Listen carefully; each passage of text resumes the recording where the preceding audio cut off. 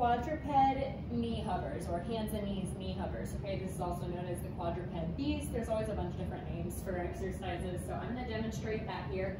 This is a great exercise when building core strength in preparation for a full plank. I love the hands and knees position. I find people are better able to find their abs a little bit more and just keep better form with their spine, because you're better keep a neutral spine and not sink into the movement. Like a front plank is a very challenging exercise, and this is too, but this is a great way to build up that core strength for a front plank. So inhale through your nose, exhale, engage your deep abs as you gently just lift and hover your knees slightly from the floor.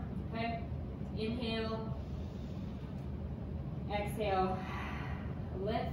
I'm going to hold, inhale.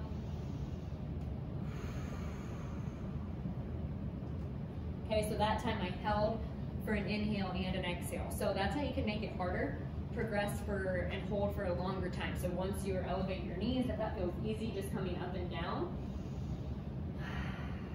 okay, then you can work on holding once you're up. Inhale, exhale, and then hold.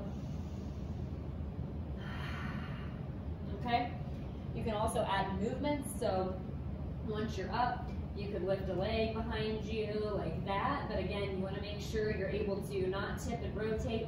Everything should stay stable. You could lift a hand or an arm. There's all kinds of stuff you can do to add movement to make it harder. Make sure you're maintaining that good deep breathing, really engaging your deep abdominals.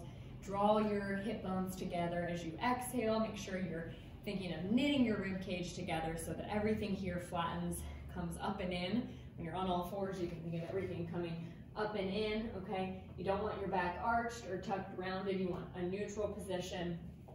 And then as you hover those knees, make sure you're exhaling fully. Get all that air out. Really exhale from the bottom up. Think of lower abs first before you try to bring your rib cage down or together. Okay, so great exercise.